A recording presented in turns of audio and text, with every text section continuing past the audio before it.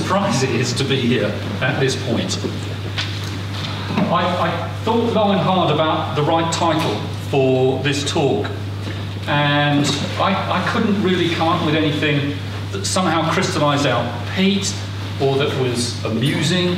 It just wasn't working, so I fell back on something tolerably straightforward and dull. Believe me, it was dull. Functional effects of cholinergic stimulation of the substantia nigra in the rat. I've got one slide on this, and then I won't talk about it again. That is the title of my PhD thesis, okay? And therefore this has a point. So, functional effects of cholinergic stimulation of the substantia nigra in the rat was the logical follow-on from my undergraduate project, and it has been the springboard for a huge amount of what I have done. So it's the and so on that mostly I'll talk about. The reason I bring that up, obviously, well, not quite so obviously, that Pete was not my PhD supervisor. Pete supervised my undergraduate project, and I'll show you something ugly now. This is my graduating class, featuring me. Redgrave will immediately have spotted me because he's probably still got an image of what I used to look like. So, that is actually me. Is that when you lived with us? Yeah, that's right. I can't help but feel that if we lived in a more magical universe, that guy there is actually now looking out at me, going, Phil, mate, you've let yourself go. What happened? But that was me, long hair and a fabulous moustache. That was whittled back from what had been a beard previously. And as Redgrave says, I actually lived with them for a small interregnum between my undergraduate and postgraduate career. I would actually, at this point, I'll pick up something that Paul said earlier on that I think is very pertinent. It was a lesson I learned. It's a lesson I've tried to live with, and I think Pete most certainly has, about always treating students and your colleagues as all the same. Okay, we're all in this together, and it's important that we all treat each other with the appropriate dignity and respect, as we call our policy on this. My first contact with Redgrave was in graduating in '76, was in '75, which is 40 years ago. I've known Pete longer than I've known my wife. I sense that there's a sense we've got children together who are all grown up now. Pete recognised that I was about to do a project with the man who would become my PhD supervisor, who was a lovely guy, that we all loved him to bits. But essentially, he was a character who'd wandered off the set of the Muppets. He wasn't, he just wasn't. Pete knows exactly what I mean. So Pete picked me up as this undergraduate student.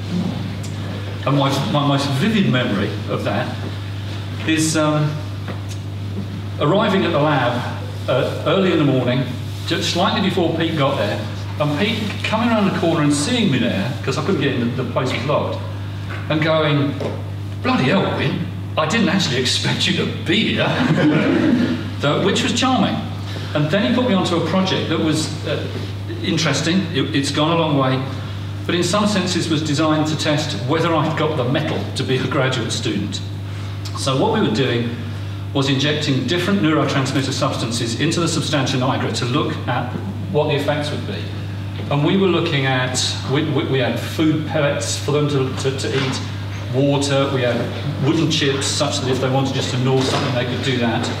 And the other thing that Redgrave made me do was an acid test of whether or not I had the right stuff.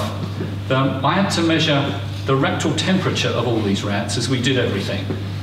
So my undergraduate project was a real introduction into actual science, wrestling with rats, making microinjections, and then getting rectal probes in and out of animals, which was challenging for me at that time, but we got there. The interesting thing that we did with that was we injected noradrenaline, we injected serotonin, and we injected acetylcholine-ezrin mixtures into substantia nigra. And Pete knew, because he was already quite expert at that point, that dopamine neurons in the midbrain were full of acetylcholinesterase.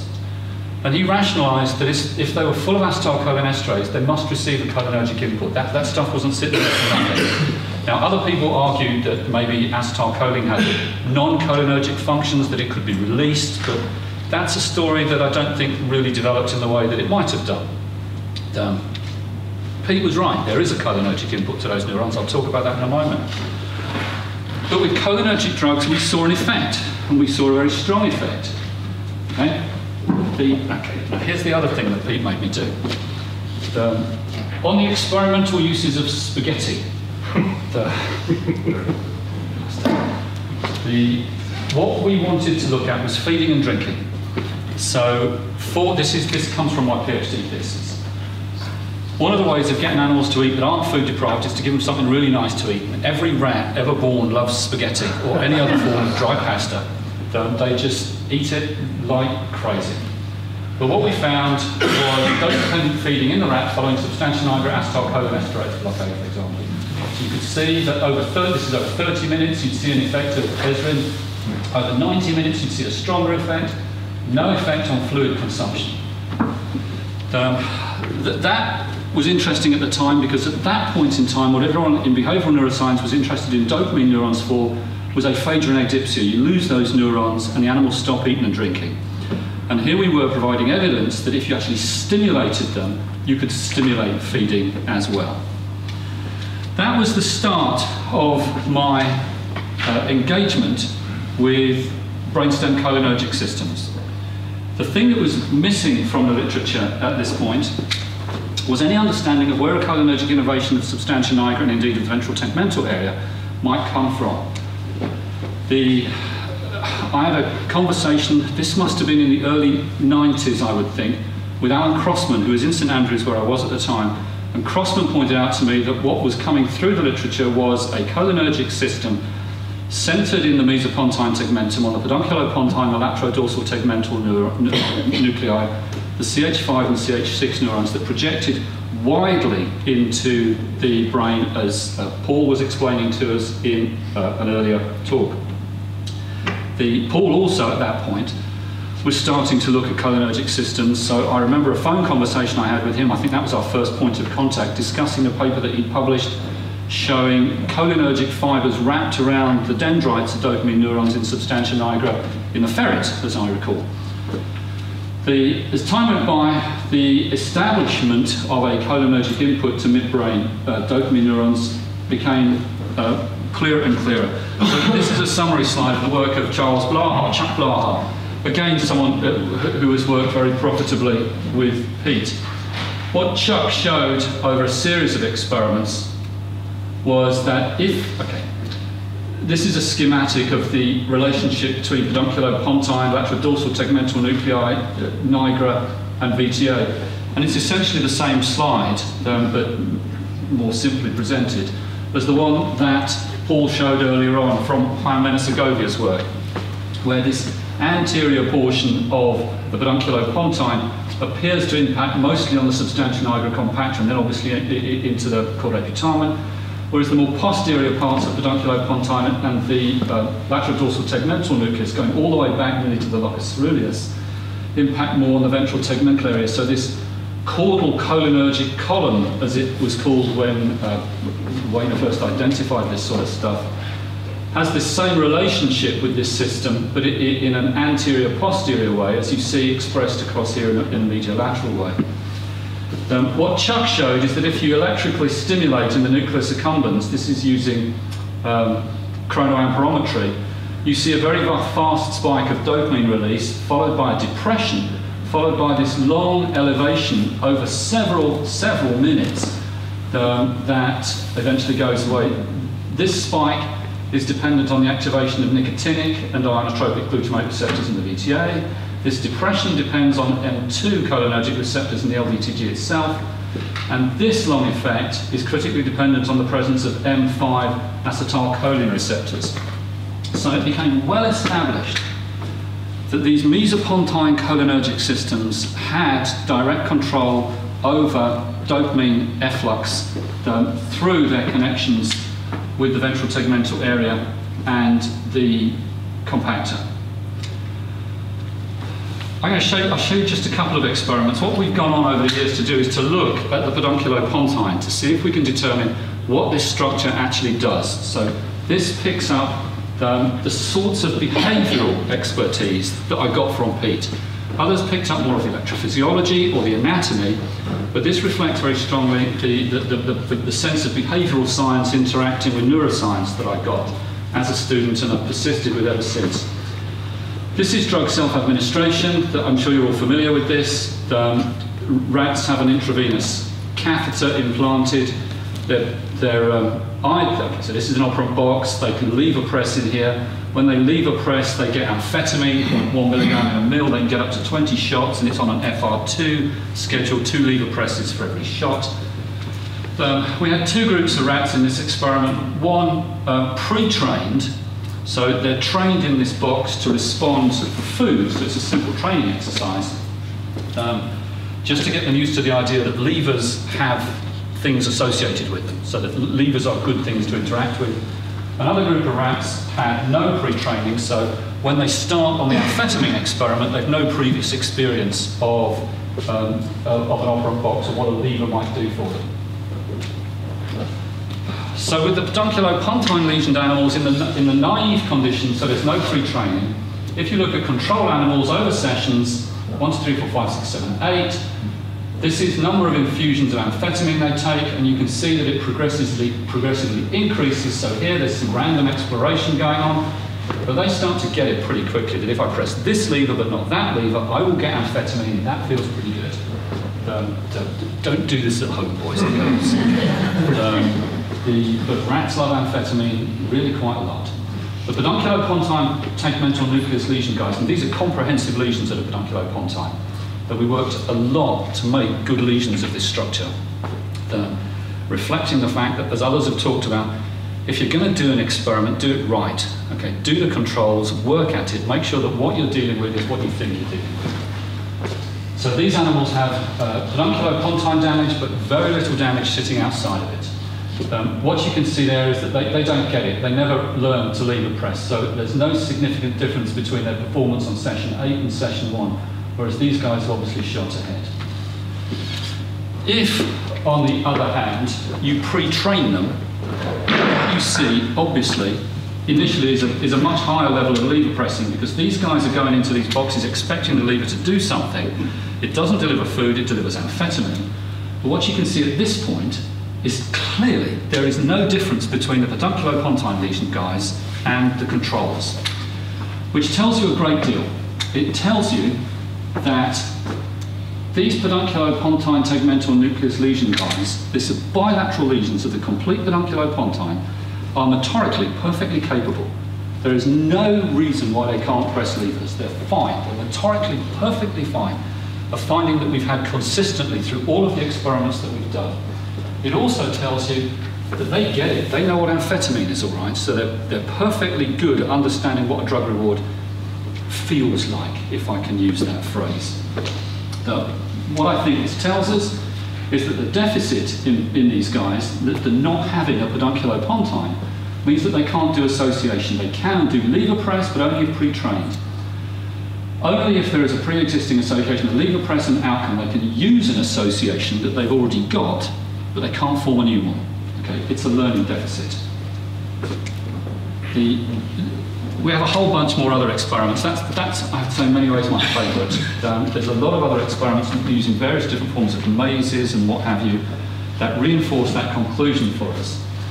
The conclusion we move towards is that what these guys have is a problem with action-outcome association, associating what they do with what comes after it. And one of the classic tests for that is contingency degradation.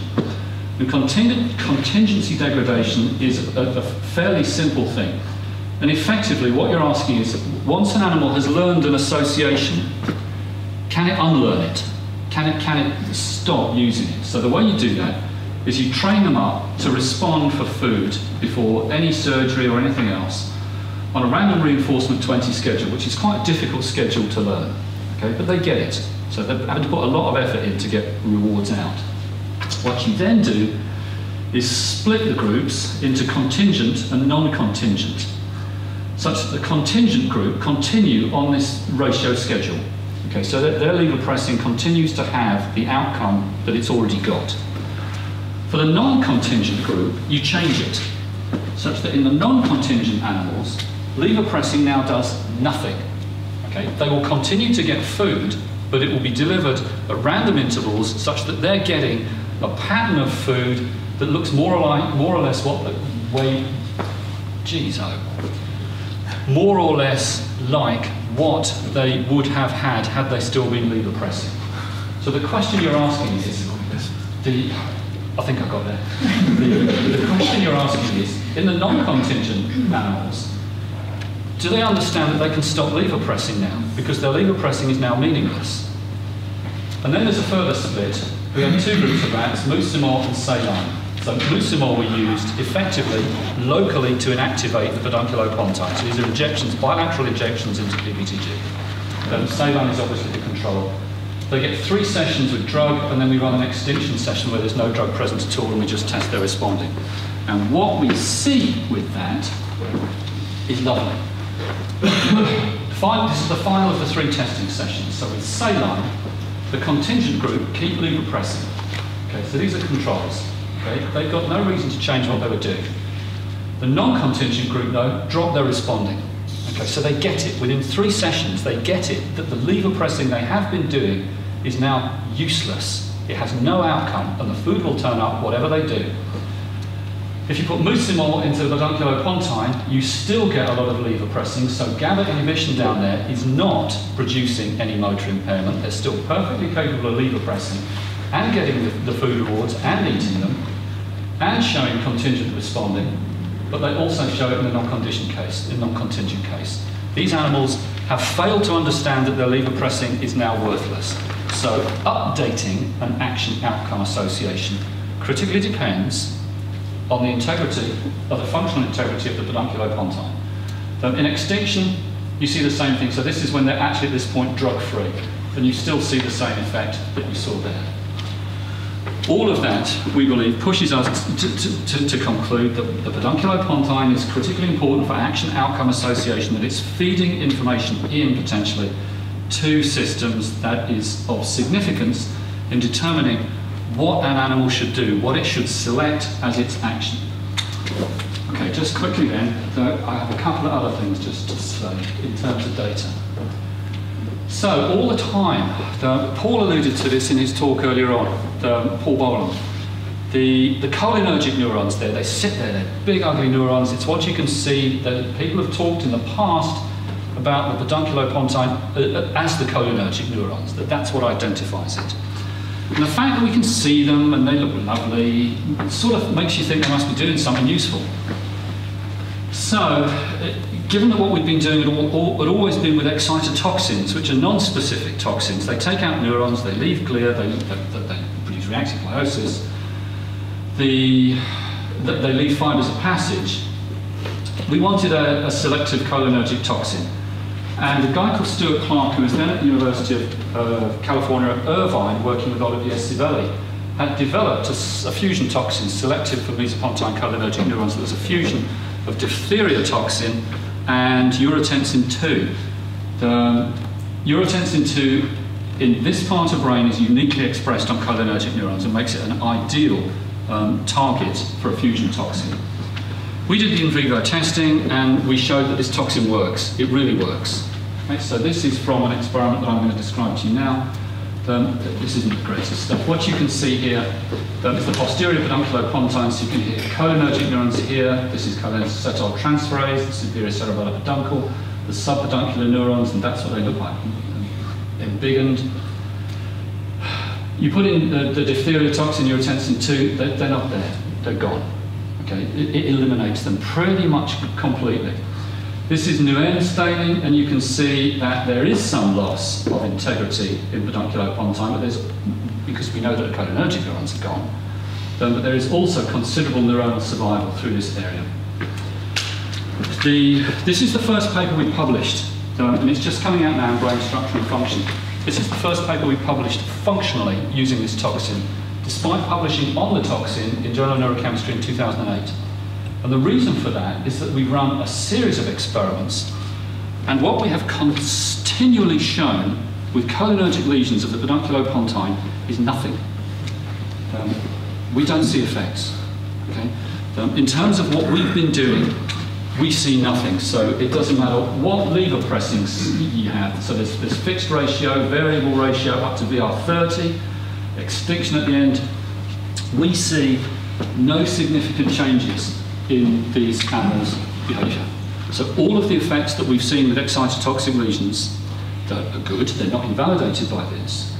But the suspicion you now have to have is that all of those effects on learning, those effects on action selection are not cholinergic. They are non-cholinergic. You might guess glutamate, but who knows, we need to find out. I'll come to that in a moment.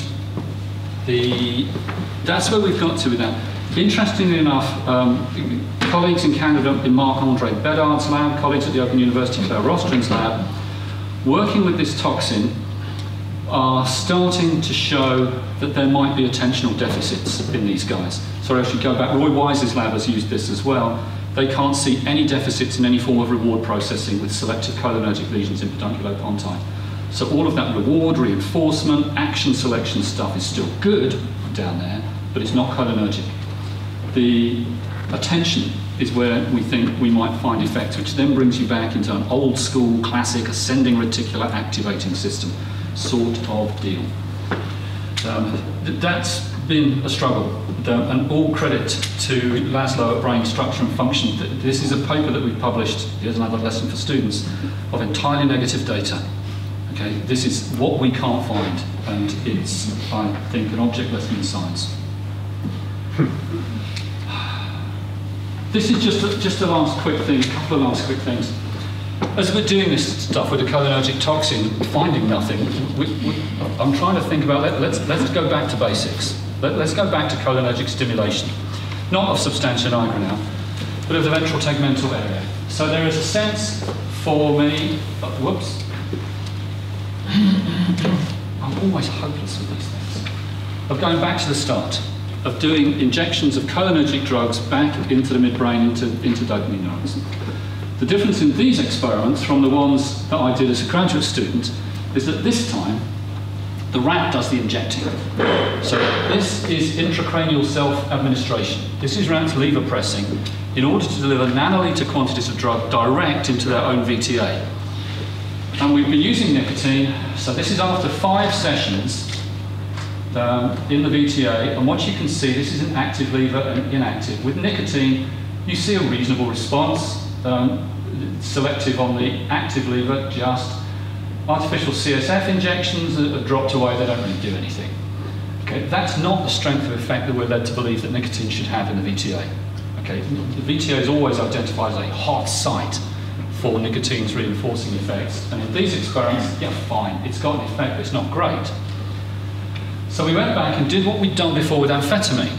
So these guys had no pre-training. They get equipped with cannulae, we do the experiments and then put them into the operant chambers where they have to learn what operant chambers are as well as the nicotine selective response. If we pre-train them to respond for food before we do anything surgically to them, what you then see with nicotine is a phenomenally strong effect. Okay? That you don't see that the inactive lever responding remains much the same, the CSF responding remains much the same. It's a little better because they have previously been food trained. But you see this wild exaggeration of responding for nicotine, which we take to mean that what cholinergic activation is doing in the VTA is not simply delivering a reward signal, but what it's delivering is reinforcement enhancement. Reinforcement enhancement is a construct that is starting to run through the nicotine literature. Nicotine may have directly rewarding properties, but it also, and it's very clearly from human practice, has an enhancing effect on other reinforcers. People take nicotine after food. They take it when they used to take it in the pub when they were drinking. People smoke after sex. It has a reinforcement enhancing property, and it's that which we believe is running through the ventral tegmental area.